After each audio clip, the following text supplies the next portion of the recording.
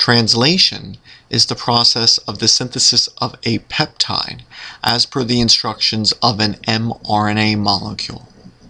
A number of proteins known as initiation factors are required to begin translation. They bind to the GTP cap of the mRNA, to the small subunit of the ribosome, and to the first tRNA.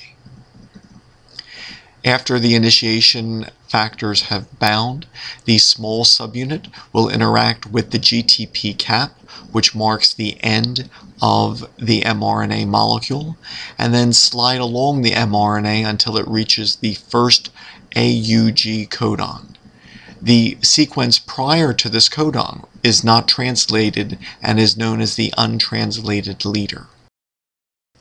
The only tRNA which can initiate translation is that whose anticodon reads UAC, matching the codon AUG, which codes for the first amino acid, which is always the amino acid methionine.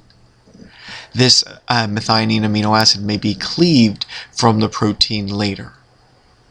The large subunit of the ribosome will then attach to the small subunit, and a second tRNA will enter the A site of the ribosome. Initiation of translation is the longest of the steps of translation.